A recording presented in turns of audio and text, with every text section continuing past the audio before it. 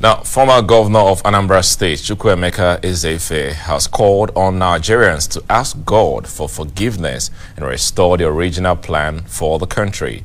Ezeife made a call when Adewole Adebayo of Mega Party Movement paid him a condolence visit at the Abuja residence over the death of his wife.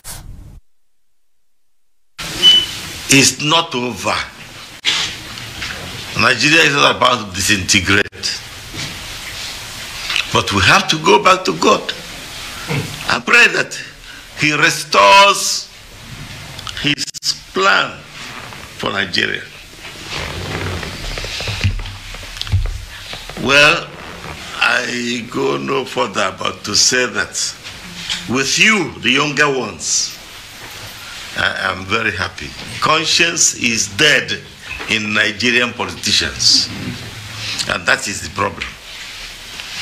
We have to pray God to resurrect conscience in Nigeria.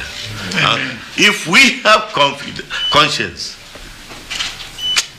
we can bring back Nigeria. We can still be a superpower, and we can make all Africans, all black people, respected and have dignity. Because our failure is the failure of all blacks. And I appeal to all Nigerians to remember that our mama, the late Mrs. Ezeife, made a lot of sacrifices that many young women today will not be able to make. Because you marry a most brilliant man, one of the best economists ever, and he spent his entire life in public service. He said he believes in the young Nigerians to help the country overcome the current economic security challenges as well.